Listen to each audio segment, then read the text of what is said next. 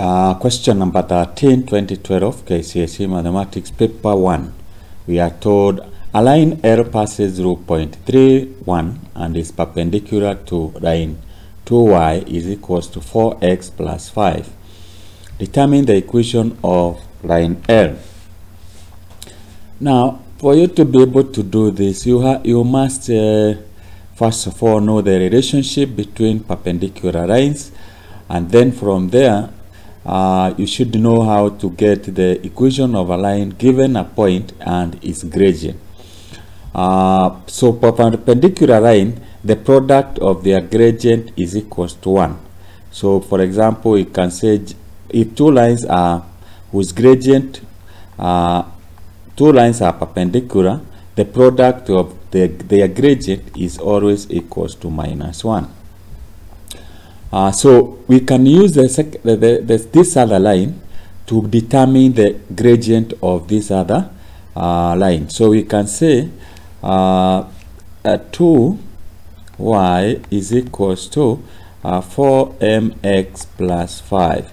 You have to write this equation in the form of y is equals to mx plus c, where m is a gradient, c is a y-intercept. So we can divide throughout by 2, divide by 2. So this means that this 2 will divide by that, this will divide by that, this is 2.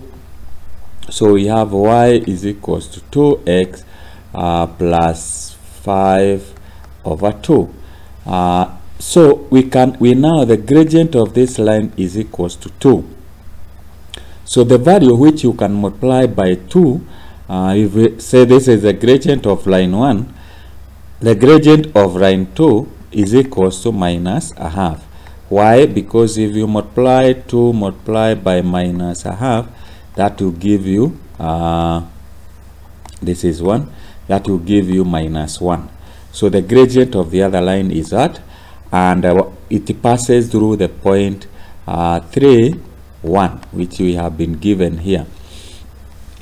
Now with that, we can get the gradient. You can get the gradient of this line and use it to get the equation. So we take an arbitrary point or an imaginary point xy, and we say we can use this point and this one to get the gradient. So we say y minus this will be y minus 3 divide not 3 but 1, y is 1, divide by x minus 3 should be equals to the gradient, which is -1/2.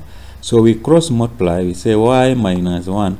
This implies that y minus 1 is equals to multiply x times 1/2, it is -1/2x, multiply -3 times -1/2, that will give you +3 over 2.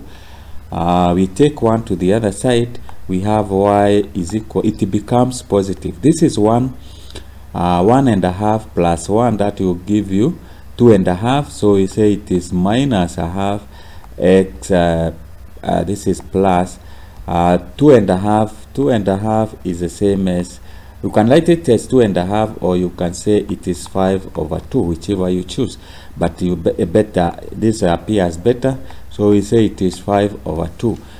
So you notice that the gradient of this line is the same as we have here. So that's how you get the equation of this other line which passes through 3, 1, and by doing that you get 3 marks. However, you don't need to write all that. I've done that because of explaining how to go about it, so that you understand how to do such kind of questions.